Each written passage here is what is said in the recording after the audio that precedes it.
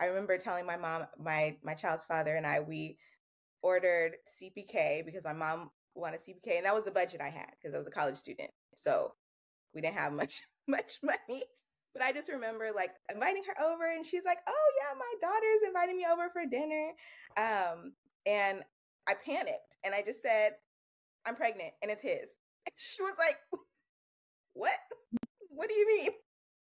And I just panicked because I really wanted to say it in like a smooth way and give her an opportunity. But I waited till I was 3 months. Like my first appointment, my friend went with me. I had never had like a PAP. I had never had any sort of anything at that point. And so this is the first time. And part of me feels like my mom is a doctor, right? And part of me feels like having her there would have been so comforting, but I was so scared.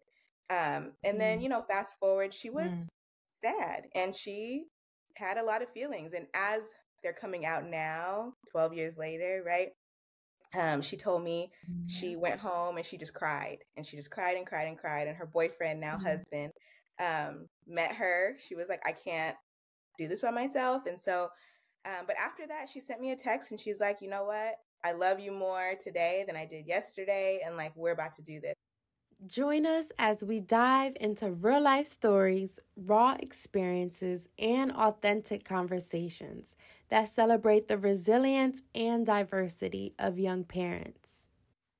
Check out our latest episode, available now on your favorite podcast streaming platform.